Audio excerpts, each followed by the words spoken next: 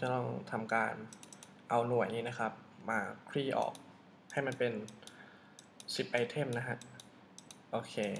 ตอนนี้เนี่ยที่ผมทำไว้เป็น static เนี่ยถ้าหากว่าเราแบ่งตามนี้เลยเนี่ยมันจะมีปัญหาภายหลังแน่นอนเพราะว่าเราทำการลูปออกมาแบบ Dynamic นะฮะวิธีการก็คือผมจะลบ2อันนี้ไปก่อนให้เหลืออันเดียวก่อนนะฮะโอเคเหลืออันเดียวแล้วคราวนี้เนี่ยในส่วนนี้เนี่ยผมจะเพิ่มวิวขึ้นมาเป็นวิวหลักนะฮะผมจะใส่ความกว้าง 100% ความสูง 51% แล้วก็สิ่งที่ไม่ควรลืมเลยก็คือ layout vertical เพราะว่าผมต้องการเรียงลงมาจากบนลงล่างนะครับเหมือนกับเขียนหนังสือในสมุดนะครับก็ต้องเขียนจากข้างบนลงมาข้างล่างถูกไหมฮะผมก็ใส่ layout vertical ลงไปโอเคคราวนี้ผมลองเซฟแล้วผมลองมาดูใหม่คราวนี้เนี่ยจะเห็นว่าเฮ้ยสีขาวพื้นที่มันเล็กกว่าเมื่อกี้วะเพราะว่าผมเอาตัวของ2ส่วนเนี่ยมาใส่ในตัวเซกชันหลักนะฮะซึ่งผมใส่ความสูงให้มันเป็น 51% แล้วคราวนี้เนี่ยในตัวไส้ในมันเนี่ยผมไม่ใส่ 50% นั่นหมายความว่ามันเป็นครึ่งหนึ่งของตัวนี้ผมก็จะใส่เป็น 99%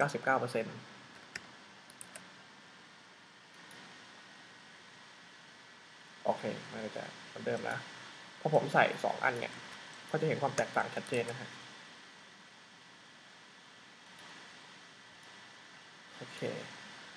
คราวนี้เนี่ยเมื่อกี้บางคนจะงงว่าเฮ้ยทำไมถึงตรงนี้ต้องเปลี่ยนเป็น99วะสมมติผมใส่50ไปเหมือนเดิมนะฮะแล้วดูผลของมัน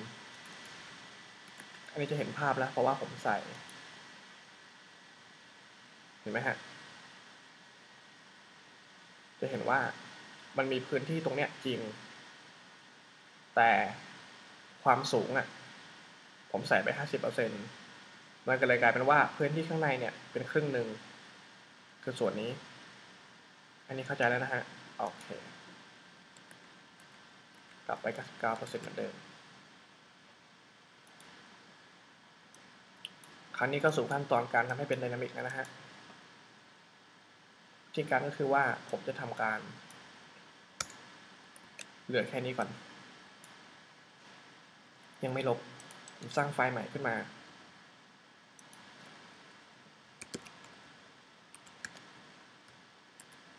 ชื่อว่า item row นะครับ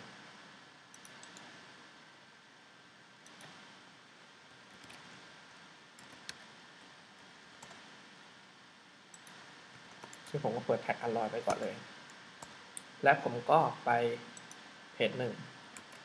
แนะนำโค้ดไอเทมส่วนเดียวมาใส่ปึ้ง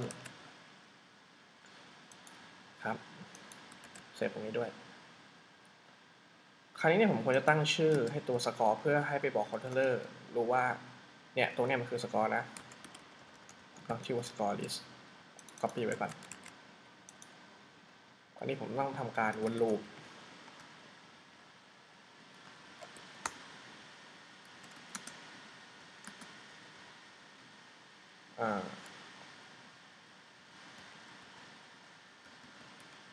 กว่ายูนิตแบบ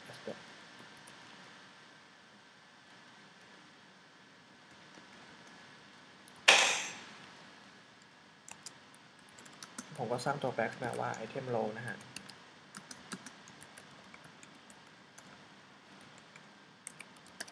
create controller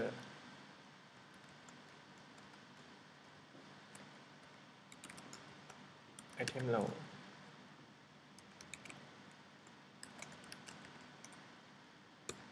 get view แล้วผมก็บอกว่าให้เอาตัวไอเทมแต่ละอันเนี่ยมาใส่ในสกอร์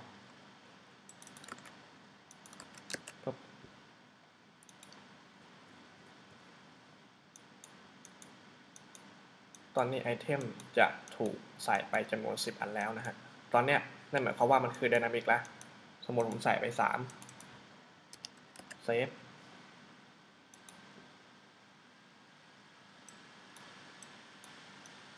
มันก็จะไปเรียก ตัวไอเทมโลที่เราสร้างนะครับไฟล์เนี่ยเอามาใส่วนลูปใส่แอดเข้าไปนะฮะ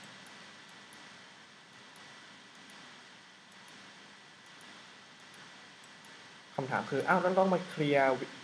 ร์ไอตัวสกอร์ไหมล่ะมันจะเหมือนกับตัววิวไหมไม่จำเป็นนะครับเพราะว่าเราแสดงผลครั้งเดียวเราไม่ได้ไปแอดซ้ำกับอย่างเรากดเนี่ยนะฮะตอนแรกมันเป็นมันจะแอดซ้ำไปเรื่อยๆเพราะมันอยู่ในหน้าเดียวกันแต่ว่าเมื่อเราเข้าไปในหน้านี้ปุ๊บ